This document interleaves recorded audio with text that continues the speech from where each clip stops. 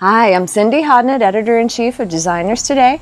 We're here in Greensboro at Hughes Metalwork. I'm with Howard Bemus, aka Steve Irwin. Good day! You ladies look absolutely gorgeous! And we are going to take a look at what Howard does to take scrap metal and turn it into beautiful, beautiful works of custom art. So, Howard, tell me, how in the world did this all get started? This kind of all evolved when my boss and friend Brian James, who you just met, came out. He brought a picture of a bottle tree. It was about 7 years ago, and he asked the shop to make this tree, and it was very straight, no curves, everything was just very rigid. We made it. He asked me, being the tree guy and studying the art of bonsai, he said, what do you think? And I said, well, it's kind of straight.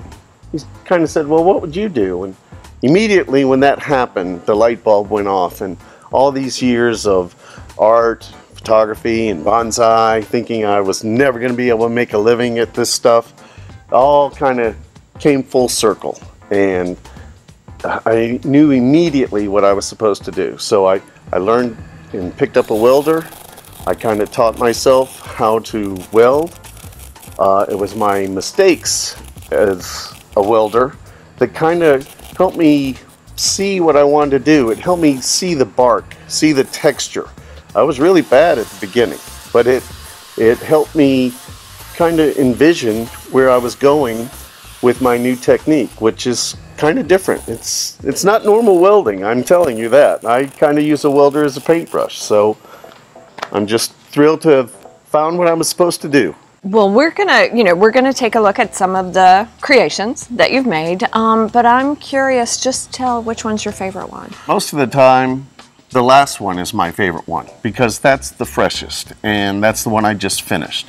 But there are certain trees that I've made that definitely tell a story about my life, what I've been through, what I want to go through. I mean, I would say certainly Intimate Embrace is one of my favorites. It seems to be very popular, and I think it's found a new home, which I'm really excited about. But you know, just that rust tree the other day, I had never done that, and you wake up one morning and you go, I think I'm going to try something new.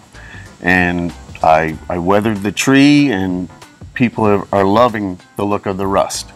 Very good, very good. Well, as you can see, there is definitely an art that's created here in this Greensboro Metal Workshop. If you would like more information, go to Designers Today, and we'll have Howard's information there, and he can talk with you about creating a special project for you. Till next time, thanks.